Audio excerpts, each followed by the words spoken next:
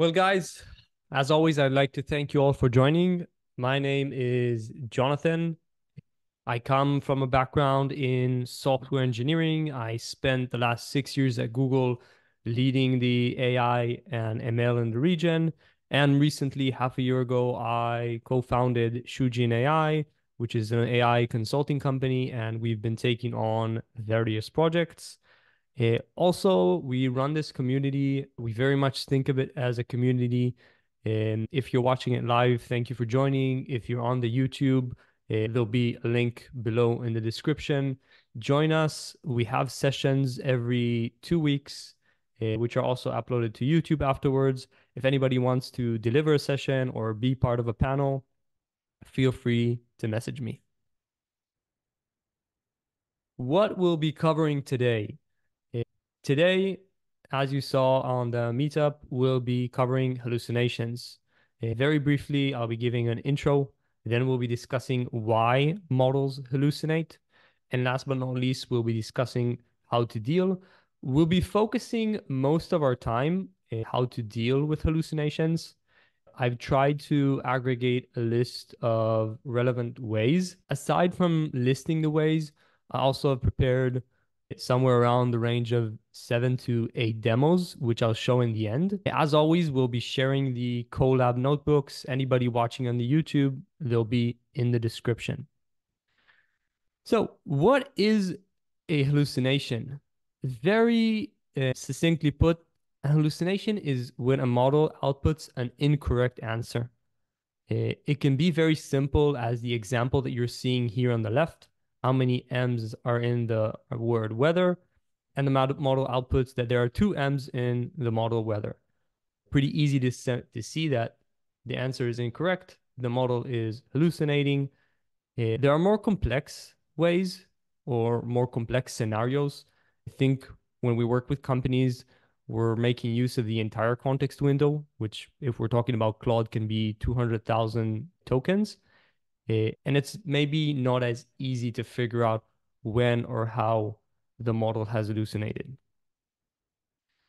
When we're talking about incorrect answers, it needs to be incorrect in relation to something. More specifically, we're talking about knowledge, and knowledge can be incorporated into models in two very general ways. The first one called parametric, and the other one non-parametric. Parametric basically means that we've pre-trained the model, and now the parameters which represent the model have the knowledge in it. And the second one, non-parametric, means that we're giving the model context via the query. So if you ever hear those parametric and non-parametrics, don't fret. Basically, they mean whether it's already inside the LLM or whether you're supplying it on the fly within the context. Types of hallucinations. There are various types of hallucinations. Broadly speaking, we can categorize them into four. Sentence contradiction. I've also listed here an example. So a sentence contradiction, let's see, write a description of a landscape in 4-word sentences. So the model answers, the grass was green, the mountains were blue, the river was purple, and the grass was brown. So as you can see in the output, there's actually a contradiction intra the sentence itself, where it initially says that the grass was green and later says that the grass was brown. A prompt contradiction. This is where it does not follow the instructions in the prompt. So here I say, write a birthday card for my niece, and it outputs, happy anniversary, mom and dad, which is not precisely what I asked for. Factual contradiction. Factual is obviously when it doesn't get the facts right. My prompt is name 3 cities in the United States, and it outputs New York, Los Angeles, and Toronto, which obviously not all of those are cities. The last one is not really a contradiction per se, but it still falls under hallucinations. It's when the model simply outputs something which is either irrelevant or just flat out random. Describe London to me. So it says London is a city in England. Cats need to be fed at least once a day. Technically, cats probably do need to be fed once a day, but it really has nothing to do with what I asked.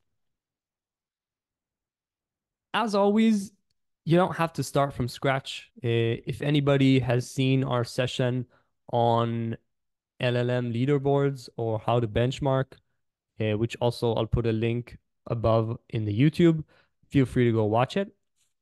Regarding hallucinations, there are several leaderboards. One by Hugging Face, another one by Victera, which I really liked and is linked here. And you can see that they measure the different hallucination rates of the model and the factual consistency. You can see that those are kind of complete each other. If you hallucinate at 3%, your factual consistency is at 97%. On the right, you can see various ways that they have actually used in order to benchmark it. What they'll do is they'll generate a lot of different samples in regard to a fact generated by the model, and then they'll kind of measure how often the sentence is supported by the samples. So you can think that if all of the samples generated have nothing to do with the actual fact here that he was born in Milan, Italy, then there's really no factual consistency and the model just hallucinates whatever answer he wants. But on the other hand, if 97 out of 100 times the samples will have some kind of supporting information for that given fact, then it's pretty consistent and it kind of stands to reason that the consistency here mandates that it's being factual because how otherwise would it know to always output in the same kind of relevant information? Why are hallucinations a problem? They're a problem for various reasons, and I just sharing one kind of use case that had already been publicized out on the web. First of all, models are used everywhere, and they're used to create content, short or big, whether it's a small LinkedIn post or whether it's a blog post or even a book, and you can be spreading misinformation. The second one is user harm. On the bottom here, you can see three examples of mushroom cookbooks and mushroom harvesting books, which were publicized on the web. And allegedly, they were written using AI. And the reason that could be harmful is, as you all know, mushrooms can be very healthy for you, but they can also be very deadly. So just writing a book with AI, and if the AI gets it wrong and tells you that a toxic mushroom is actually good to eat, it could be very dangerous to you.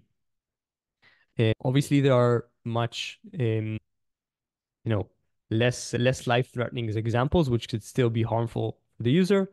The last one is user trust. We're kind of going through this process, society of learning to adopt this new technology.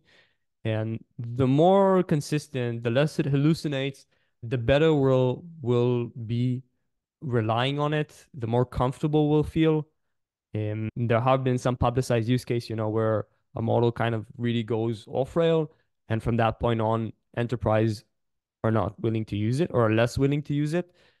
So the less they hallucinate, the more trust they have, the more willing people or organizations will be when it comes to using them.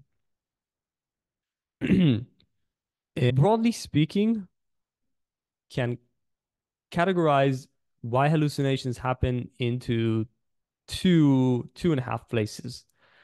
First of all, it's the data and the model. And here reasons can be we simply have insufficient or outdated or low quality training data. And an example for that, a really easy example for outdated would be Bard or GPT or any of the big models. They're only trained up to a certain point in time. And from that point on, the model is kind of lacking until the next update. We all saw this when we were using either Bard or ChatGPT in the last year. I think they updated them a couple of times. And if you would ask it beyond a certain point, it would answer, I'm sorry, I simply do not have the information. Or sometimes it would hallucinate. Let's say you'd ask who the president of the United States is. And if it was only trained up until 2021, it would output whoever was the president of that time, and so on. The second is that the model might just simply have missing data, encoding, decoding mistakes. bias in the data itself. We all are aware of the example which we gave it back in the prompt engineering session, which again is also in the link below on YouTube. Unfortunately, the models have bias incorporated in them because they have learned from information open on the internet, and that information also has bias in it. So if you ask a model, what is Dan most likely to do as a profession in a hospital, he'll say doctor. And if you ask the same question but juxtapose it with Anna, then she's most likely to be a nurse. And these biases propagate into the model itself. Another one is ambiguity, optimization challenges, and simply overfitting. The simplest example I can give for overfitting, I could train a vision model to think that every picture it sees is a cat. And then obviously that would be wrong. And you could say that when the model sees a picture of a dog and it says that it's a cat, it's actually hallucinating an answer. The second area where models might hallucinate are in the prompting when we're actually querying the model. And that can be a consequence of many, many different things. Simply bad prompting. We have a session on that. We reviewed that. You have to know how to prompt in order to extract maximum value. Context understanding limitations. Most of the prompts you probably write as an end user are relatively small. When you're working at scale within a company on a use case, you'll be working with nearly the entire context most of the time, which for Claude can be 200,000 tokens. The models still have limitations, and we still don't know exactly how they understand the context. And there are things such as recency bias and positioning bias and so on. The third, sorry, is error propagation. The model is probabilistic by nature, and you all probably know that it chooses a next token. Yes, we're able to converse with it, and it has fluency and it has ability to reason, but that's just kind of emergent capabilities. It, Once the model kind of selects a direction, and you can see this when you work with ChatGPT that it's continually streaming the answer. Sometimes if early on or at some point it will choose the wrong token, it kind of snowballs into that. It goes down a path on the decision tree of options. And if it took a wrong turn early on, it kind of snowballs into it. And the last one is adversarial attacks. This used to get more PR early on in 2023, now not so much. When an example to that would be, getting the model to talk positively about genocide. I find that less interesting. Obviously, some people might say, hey, but there are scenarios of attacks where they get the model to regurgitate information. Let's say you have a model that serves a lot of different customers and you somehow create a prompt that makes the model tell you information about the data it was trained on, and it might have been trained on other customers' data. That isn't so much an hallucination as what I have dubbed regurgitation, and that is a different problem. So here I'm only talking about adversarial attacks, which make the model talk about information that it has not learned, not information that it has learned on, but you might not want it to talk about. How to avoid? We have reached the bulk of the session. I will go through, I think it's almost 10 different ways of how you could avoid hallucinations.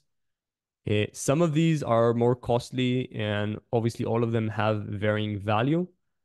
I by no means recommend that you take this grocery list and now go implement this one by one. I think a very good analogy to how you should think about avoiding hallucinations is security. When you're designing a system, or when I was designing a system back on my time at Google, we always took security to mind.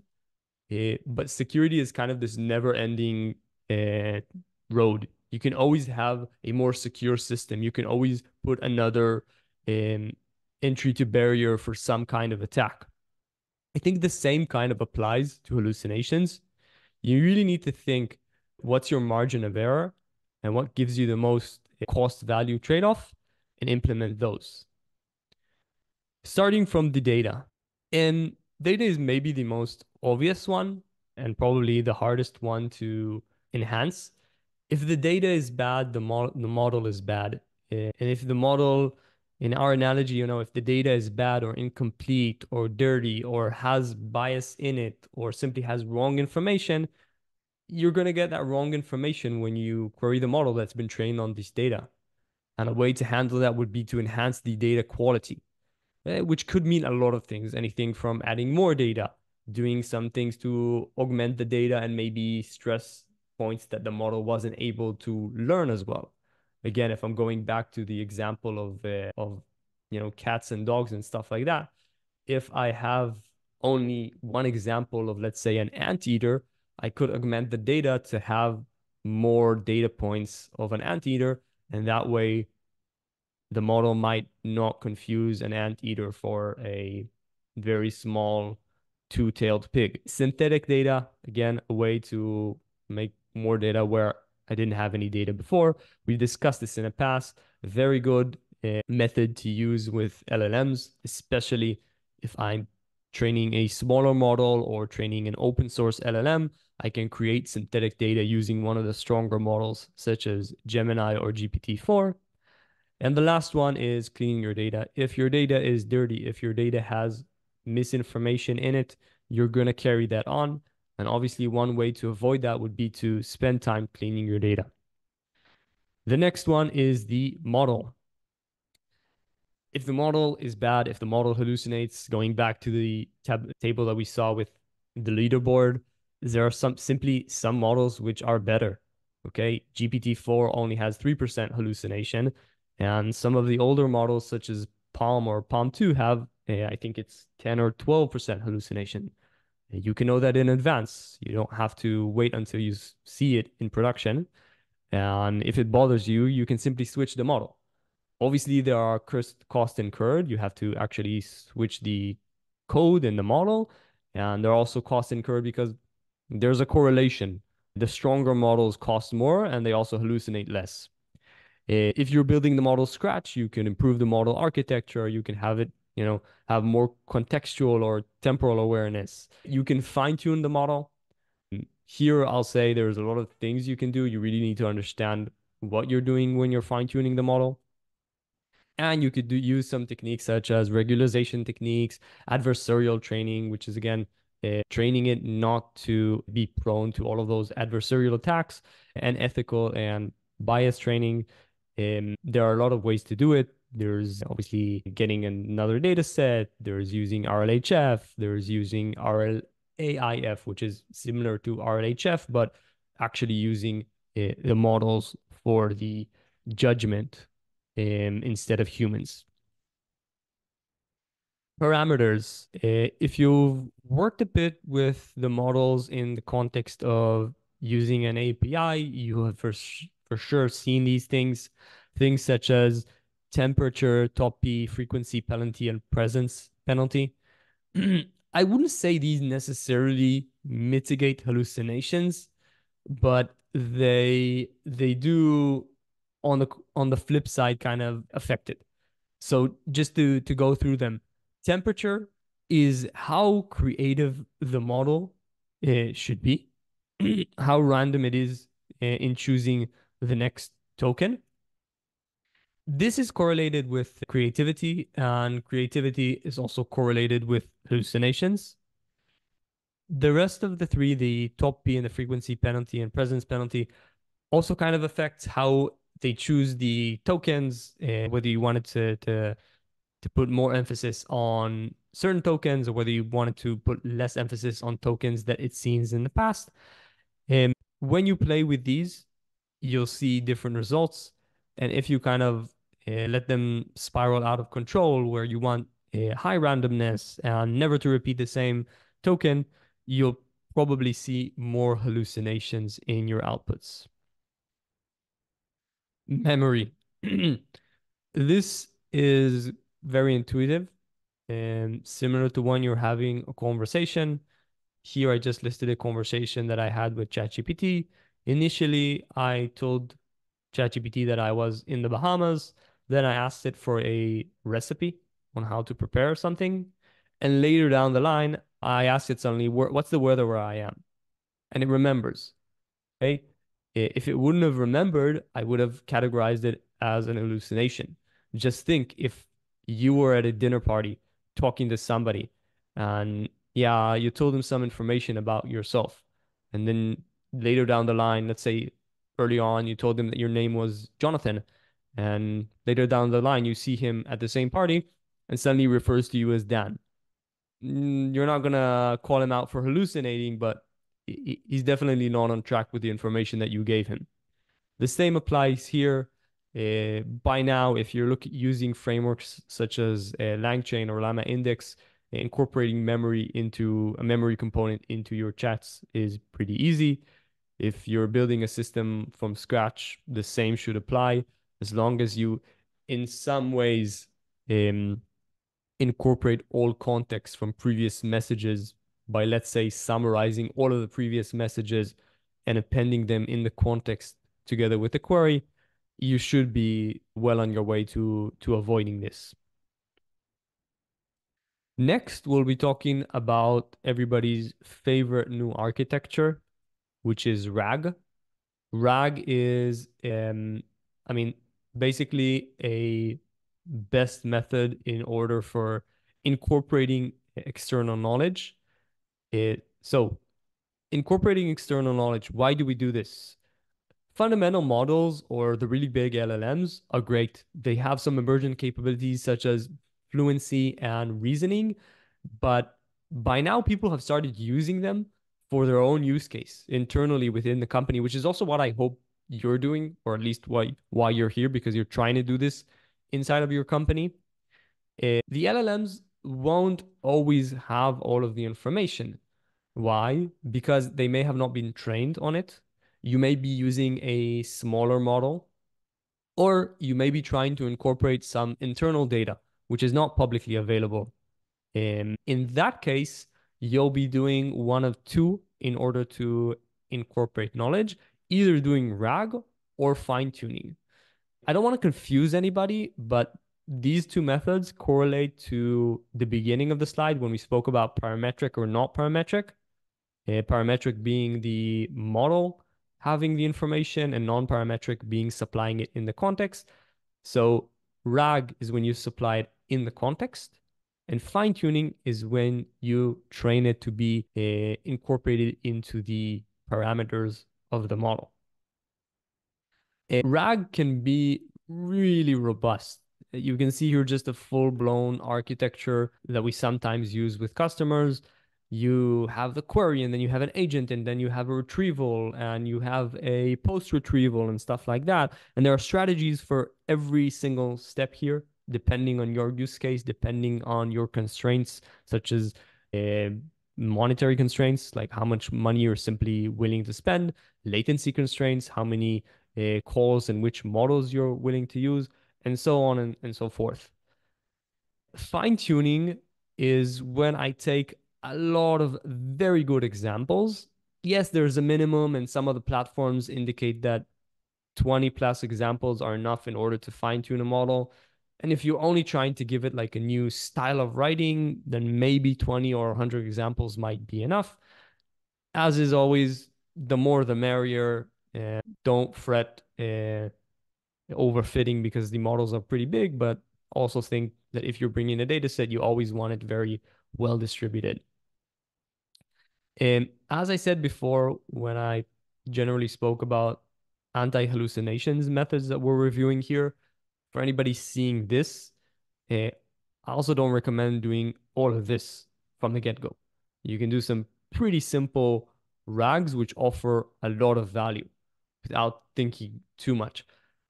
We'll see some demos specifically of RAG and RAGAS when we get to later stages of the deck. And maybe it will be a bit clear of how this works and why it's so great. Great. Next is post-processing. Post processing can mean a lot of things, and there are a lot of techniques, such as output classifiers and guardrails and log probes, which we'll see in the demos in a while. Technically speaking, you can do this after every stage, but there are two most common places in an architecture to use post processing. One is straight after the retrieval, and the next one is after the generation. Okay. So post the retrieval, I might want to correct the information or put it in the right format. And post the generation, I might want to verify that it's right and maybe, make the request again if I verified and see that it's not to my liking. There are a lot of really cool techniques here, such as log probes, guardrails, output parsers, which we'll see in the demo in a while. For more sensitive use cases, you should probably use some kind of human in the loop or other things. Monitoring. Monitoring is not specifically going to help you avoid hallucinations on the fly. On the fly is probably going to be somewhere in the output parsing and stuff like that. But monitoring is very important for your overall health of your system. There are a lot of things that you can do here. My favorite one is using RAGAS, which is a framework for evaluating RAG systems. And we'll see a demo of RAGAS in the end. Specifically, when we're talking about hallucinations, there's the answer faithfulness metric, which basically measures how factually accurate the model was or how good it is at not hallucinating. Prompt engineering. I've kind of alluded to that throughout the talk up until now. Uh, Prompt engineering is very, very important. It's the place to start. You have to know how to prompt engineering, and you can avoid a lot of mistakes and hallucinations by prompt engineering in a good way. This is by no means an exhaustive list. As you all know, we had a talk which is on our YouTube for an hour just about prompt engineering. But things which can help you avoid hallucinations are things such as specificity, clarifying ambiguity, obviously providing examples. We review chain of thought and few thought, and simple stuff such as telling the model that if you don't know the answer, simply say, I do not know the answer. I've given an example here to the right. And here you can see I asked a question, and basically I'm asking if my hands are cold and I want to warm them up, what is the best surface to do that? I took that question from the ARC dataset, which is kind of a science Q&A dataset benchmark. When I don't specify the answers, the model goes kind of on a tangent and gets to a not so much relevant answer and not really answering what surface I should use. When I specify that it can either use dry hands, wet hands, or human hands, it goes on a saga of explaining why, but at the end also says that if I'm, wanting to warm up my hands, I should probably use dry hands to do it the quickest. Pipelining. Pipelining basically means breaking up your process into different steps. Different steps allow you to make use of a lot of different methods, which might offer all kinds of benefits aside from making the model more robust and less likely to hallucinate. They will offer a lot of the times we do this in order to reduce costs, to reduce latency, but they also offer a very good way to avoid hallucinations. If you're looking at the example here on the right, so I have a query, which I could simply send to an LLM directly, or I could run it through a pipeline. In a pipeline, let's say, would initially try to extract some keywords using a regex. It would check those keywords with a predefined taxonomy, which I prepared in advance. It would use that in order to formulate a query using a prompt template to an LLM. I could then parse it to make sure that I get it in the right format, let's say a JSON format, and then work with that in order to create an SQL query to an internal database. I could let the output be used in order to formulate a very long or chatty answer before I summarize it. The reason I want to let it do a long answer and then summarize it is where I spoke earlier about like error propagation. If the model kind of takes a wrong turn, it might kind of steer into that full force. When I try to make the model answer very short, like only use two words, only say yes or no, a lot of the times it gets the answer wrong because you're not allowing it to think. Okay. The model has the ability to reason. Okay. That's one of the great things that we got with the new LLMs. But you need to let it to think. The same way you as a human need to think in order to formulate the right answer, the models also need to do that. And they can't simply do it out of thin air. They need to go down the road of generating tokens. There's the downside of that is, first of all, you'll be paying for that thinking or for all of those tokens. It takes more time, but normally this leads to a better answer. And to complete the pipeline, I could just, summarize that answer and I could verify it in several ways. Here, I just chose to check the log probs. We'll see a demo for that in the end. Checking the log probs simply peers into the um, how confident the model is for the tokens that it's generated. And it allows you to see, okay, if it says that the answer is A and the confidence for that is 90%, then it's most definitely probably A. But if it says the answer is still A, but it only has like a 60% confidence, maybe I want to do something. Maybe I want to try a different method. Maybe I want to use stuff such as self-consistency, which we've spoken about in the past, querying the model several times and polling how many times I got the answer, or various other things. Next up, we have semantic routing. A very, very cool way. We use this a lot. It helps immensely. And let's go through it, and I'll think you'll very quickly realize why. I also have a demo to this in the collab that we'll be showcasing and sharing at the end of the talk. Let's say I have a query, and for simplicity's sake, it's either pertaining to physics or math, but I could have given this example with politics, history, and more nuanced things, let's say within the customer context of, um, one product or a different product. Okay, if I have two very similar products and I'm trying to help people get answers for one and not the other, I can do this semantic routing. I have a query, I embed the query, I use a semantic router in order to understand if I should be aiming more at the physics part of let's say I have a vector database with different embeddings in it. Obviously, I want to route it to the physics or the math, depending on the type of question, so I get the answer right. We'll see a demo to that in a couple of minutes and it will be very clear. Next is agents.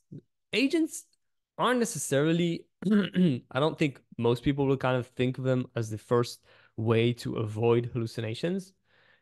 But since agents have the ability to kind of go through this very basic loop of trying to perform a task, getting an answer from an LLM, maybe using a tool, maybe also doing an action on an environment and kind of looking at the answer that they got, which is this loop of reasoning and rinse and repeat until they reach their stop condition. It does actually help increase the performance, which is why a lot of people use agents. And they are a good, if maybe kind of a more expensive way to avoid hallucinations. I say expensive because it's not the first place to start. We discussed in the past, the first place to start is necessarily prompt engineering. Agents are kind of the cutting edge. And um, another thing I want to note, aside from the ability of them being able to kind of check what they did, they're also able to use tools. If you ask a model what is 32 to the power of 3, and no model, I don't think even GPT-4 gets that right now.